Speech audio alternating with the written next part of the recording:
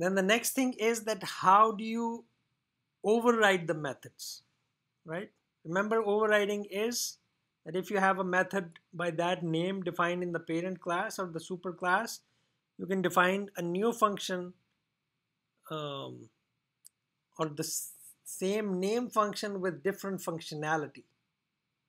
So same name function with different functionality. That is called overriding.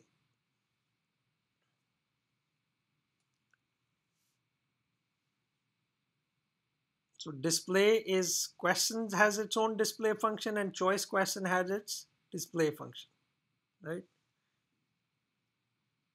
And I've color coded them so you understand which is coming from which class. So in the choice question, display function will be something else. Remember, in the parent, it's just print self dot underscore text. Here, since there are multiple choices, what do? We have written a for loop. For I in this range. What's the range? Till the length of the choices list. There can be 4 choices, 5 choices, whatever, right? Do what? Choice number, increase it by 1, print it, and print that choice from that choices list. And that's it. So display the answer choices, and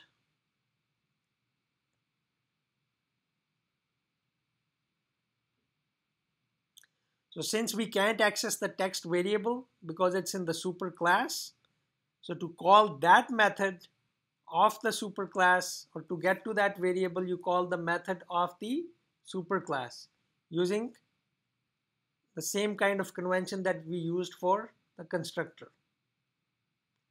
So any method that you want to call for the parent class, use the keyword super, empty parentheses, dot, name of the function, and if any parameters are needed.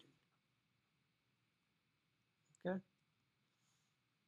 So it will first display the question text coming from the parent class, and then it's followed by the answer choices, which are this thing. So why do we call the display function of the parent class? Because we're just reusing the code that in that function we're just printing the text of the question anyways, right? So we don't need to rewrite that here in this class, but otherwise, like instead of that, we are using that function that's already been written. So code reuse.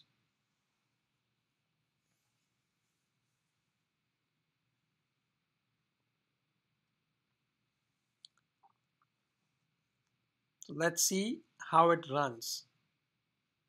We've already defined the choice question class. It should be here, yeah.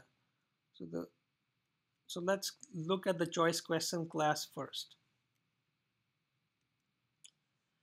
What's happening in the choice question class? You're inheriting from question, okay? Constructor is what? First calling the constructor of the parent class, defining a new variable called choices to be an empty list. Add choices, we just saw what that method is or does. If the correct choice was passed, do this. We've already seen these functions. And the display, we also saw that first you call the display of the parent, and then you get the like in a loop, you display the choices A, B, C, D, or 1, 2, 3, 4 in this case. Okay, so what's happening in the main driver, that is the demo file? First is choice question. What is choice question? It's a subclass. You create an object called first of the subclass, and you're saying first dot set text. Okay, let's go and see, does choice question have a set text function? No. Does it have here? No. And where is it coming from? That is coming from the parent class, the superclass. So when you call the setText function on the child object or the sub object, it will call the function of the parent because there is no other method that's overwritten in the subclass. Okay. Then you add choices. So 1991 is true, all the others are past false. So when you say add choice 1991, so this function is called with 1991 and true. Okay. Choices.append choices was empty.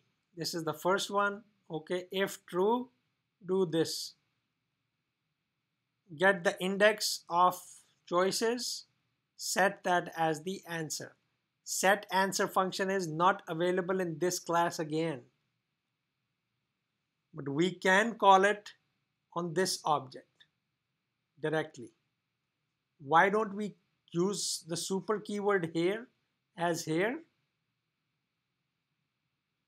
Because super is used only when there are two implementations and you want to specify that go call the implementation of the superclass. Here there is no other method called set answer, so the compiler knows that it needs to go to the method defined in the superclass, and etc. etc. Then you create another question. Again, do the same thing, text, etc. etc. Then present question first. Okay, let's see what's the present question. Present question is this: it's accepting an object, Q, let's say. So what are we passing here? We pass the whole object that we created. Why? Because then you can say use this object dot call the function. Display function is called. For which class? Since first is the object of subclass called choice question, it calls the display function of the subclass.